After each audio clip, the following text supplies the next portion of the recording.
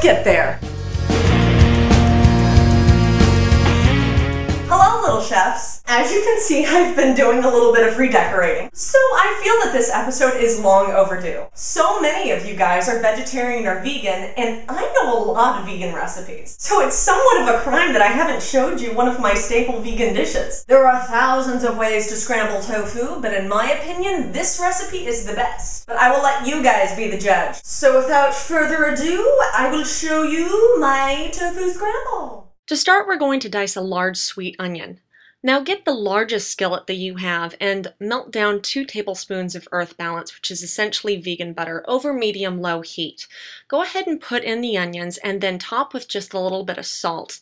Now since we're caramelizing these guys, make sure you don't touch them for the first 10 minutes. Now you are welcome to use as much tofu as you want, but I typically only use 1 package of baked marinated tofu. I like the savory flavor.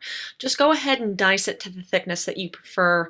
I typically like to get big chunks, and then once the onions have caramelized a little bit, I'd say about 20 minutes, go ahead and add them to the mix. Now I'd like to introduce you to the co-star of this dish. We're going to take 1 large American eggplant and remove all the skin.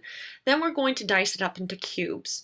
Now once you've noticed the tofu has taken on just a little bit of color, that's when you're going to want to go ahead and add the eggplant, as well as 2 tablespoons of vegetable or canola oil. At this point, we're also going to introduce some additional flavors to the dish. Here I'm adding some thyme, a little bit of ground sage, and for that extra special southwestern kick, I'm also adding some cayenne.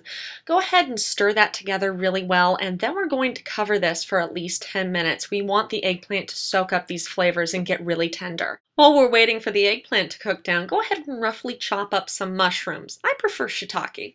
I'm sorry, what? You don't like mushrooms? Well, you're weird, but you can leave them out. Yeah, that's right, I'm judging you. Once your eggplant has become nice and tender, go ahead and add your mushrooms, mix it in, and then go ahead and cover it back up.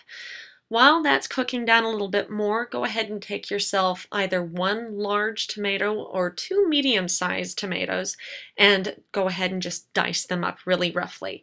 Here I'm actually dicing up an heirloom tomato. If you can get your hands on one of these, I highly recommend using one. Add your tomatoes, and for a finishing touch, I like to add a little hot sauce. Go ahead and cook this until the tomatoes are warm and then serve. There you have it, my vegan friends. Tofu scramble a la Sherwood.